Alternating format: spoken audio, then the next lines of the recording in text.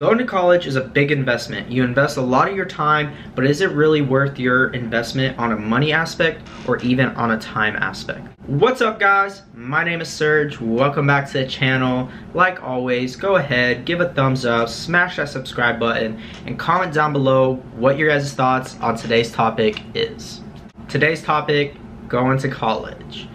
In a money aspect, it can be worth it if you're pursuing a degree that you are passionate about and that the only way to get to that career is by having that degree.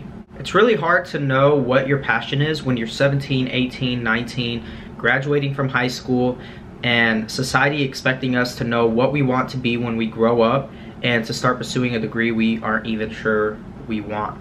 This topic has been brought up time and time again amongst a lot of people, and it's purely objective, guys. It's really just objective. So what do? If I could honestly go back to the 17-year-old me straight out of high school, this is what I would tell myself. Take your time. Look at what you genuinely are good at and put all of your energy in that. Invest your time and money into assets and not things to impress people.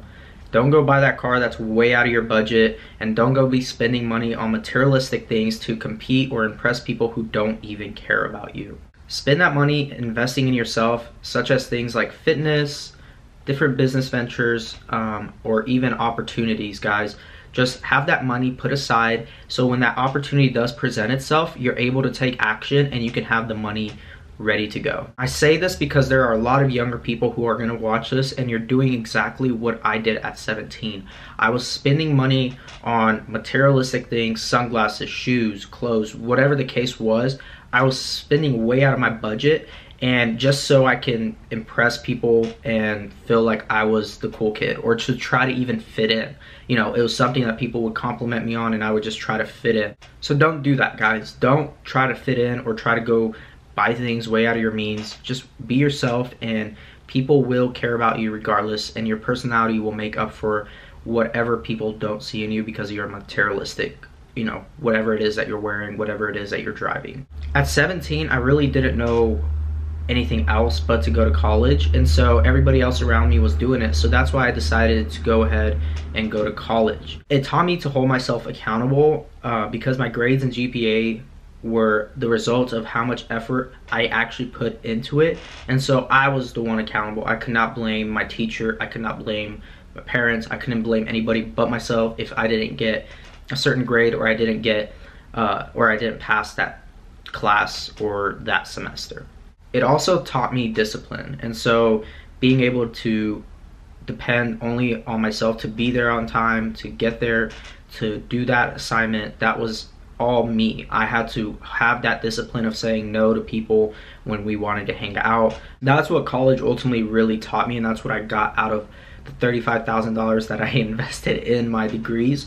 Obviously, I did get the knowledge that I got because of the degree. I'm not gonna lie, this is gonna sound crazy. A lot of the lectures in nursing school, I actually would go home after and watch YouTube videos on the topic of that lecture because I did not learn anything, and that was just because of the way I learn. I am a visual audio learner, so for me, I had to watch a video and listen. I couldn't take notes all the time, and I couldn't do all that, and I couldn't retain everything that the instructor was saying because they would get off topic, etc.